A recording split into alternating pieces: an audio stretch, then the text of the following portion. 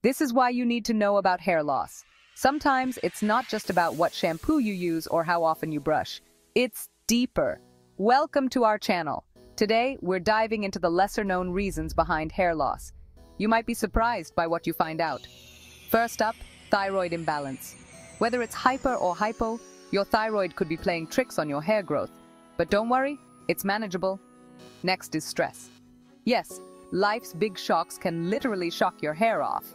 But hang tight, it usually grows back in a few months. And did you think only age causes hair to thin? Think again. Heredity plays a huge role too.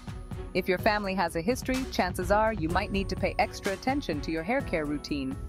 Moving on, ever considered your diet might be the culprit? Lack of iron, zinc, or biotin could be starving your hair right off your head. Lastly, medications and health conditions can be stealthy thieves of your tresses. From cancer treatments to depression meds, they can take a toll. So next time you spot extra hair in the drain, remember these points. Hit like, subscribe, and keep those locks luscious. Until next time, stay curious and nurture your body. It's the only one you've got.